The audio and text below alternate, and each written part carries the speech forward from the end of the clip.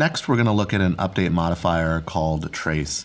And trace allows us to take a change that we've made for a channel and go back through a track and update the move instruction that created that track so that we can actually make changes several queues back.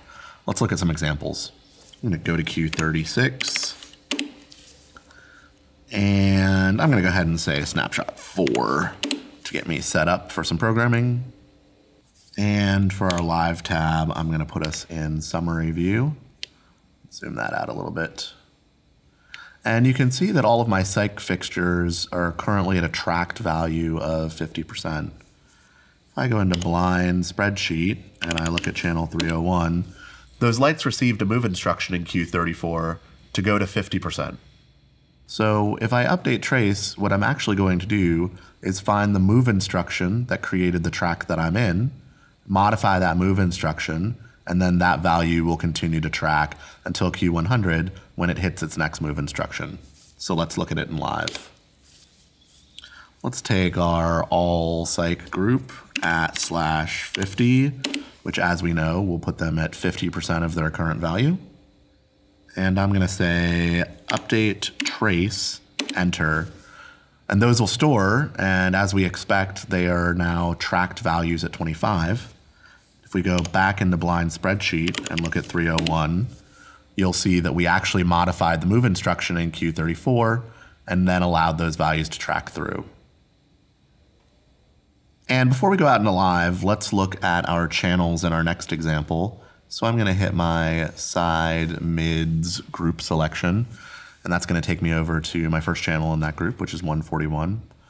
You'll notice that channel 141 isn't on in this queue. And so we do some special handling with trace in this instance. If we were to say channel 141 at full trace, enter, you'll notice it's going to track forward just like a normal move instruction. Again, because the light's at 0, we're not going to go all the way back to the move instruction unless we have special instances to do so. So I'm going to undo that.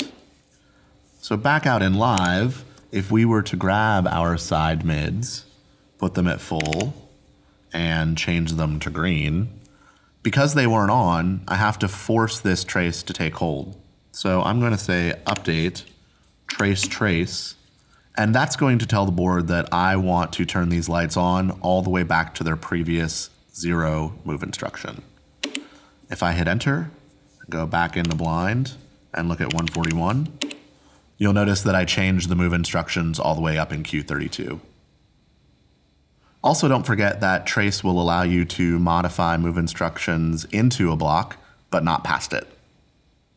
Trace is sometimes described as a track backwards tool, and that's not completely accurate because you'll notice that while it does go back and change the move instruction that created the track that you're in, it also allows it to continue tracking forward until acted upon by another move instruction.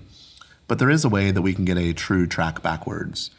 So while we're in blind, I'm going to go ahead and say 141, and I'm going to put it at 50, and I'm going to use trace Q only to modify this. Trace is going to say go up to the move instruction that created this track and modify it, and Q only is going to say add a move instruction in Q37 that puts me back to where I was before you made the changes. And when I hit enter, you'll see that I get 2 move instructions. In live, I would make my manual changes and use the command update trace Q only.